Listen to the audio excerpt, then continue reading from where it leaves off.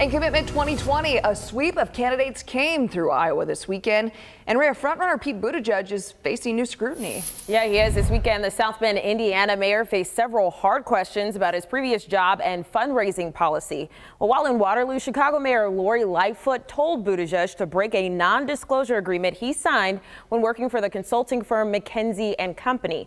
In the past, Buttigieg has called on the company to break the agreement.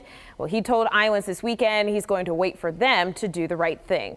Buttigieg also faced questions about whether he will open his high-dollar fundraisers to the press.